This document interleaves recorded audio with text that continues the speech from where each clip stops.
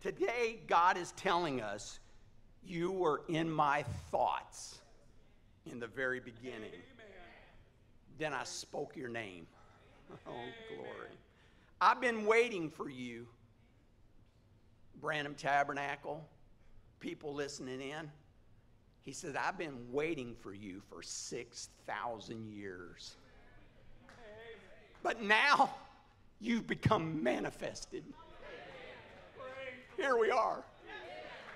I'm Jesus. I become amorphous and become your lamb. I was nailed to a cross so I could take away your sins. And now you're spotless. You're justified before me.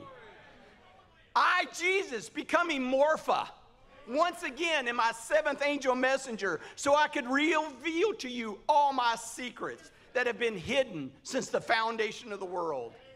I, Jesus, I didn't tell Abraham when I come to him amorphous in human flesh.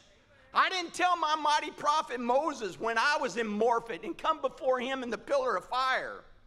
Neither did I tell my beloved disciples when I walked with them in human flesh. I didn't tell none of them. I didn't tell Paul. I didn't tell John. I didn't tell Wesley. I didn't tell Luther. No, I've waited for 6,000 years to tell you, you are my bride.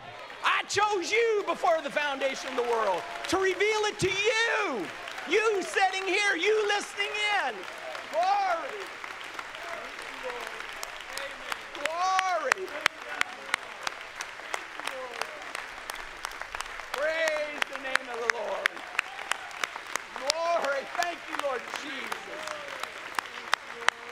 Praise the name of the Lord. Praise the name of the Lord. You may be seated. Praise the name of the Lord. I told you I had many things to tell you. I told you I'd come again in human flesh and in morpha. In Malachi 4, Revelations 10:7, Hebrews 13:8, I've kept my word. Amen. He keeps his word. I told you, Branham Tabernacle, don't doubt, but to believe every word. It's what I told you to do. You've done it. You've believed every word. You have stood for this message. So now I'll keep my word to you. I'll reveal to you who you are. You're amorpha, God in flesh again. I'm coming for you, my bride. I'm coming. Glory. Glory.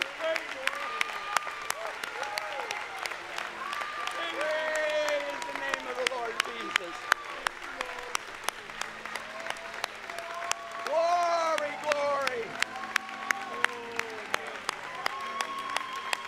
Thank you, Lord Jesus.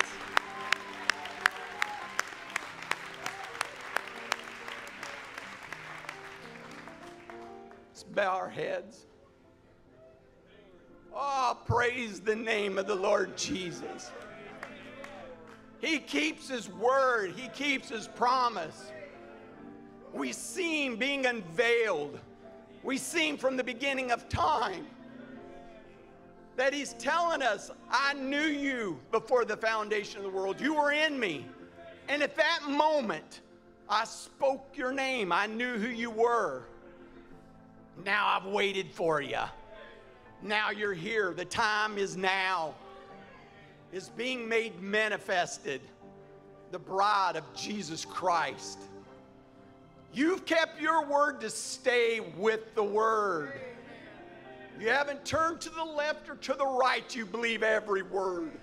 Even when you couldn't explain it, like my disciples, they couldn't explain it. They didn't know what it meant. Others left. They went off. They went to the everywhere. But we stayed. They stayed with the word. They stayed with the messenger. They stayed with Christ. So do we. We can't explain it. I don't know. But by spiritual revelation, we stay with this message. We stay with this prophet. We stay with the word. We believe every word. We believe it is Christ, Jesus, amorpha, hiding behind human skins. It's not the worship of man. It's more God. It's just more God revealing himself. But the end product is you.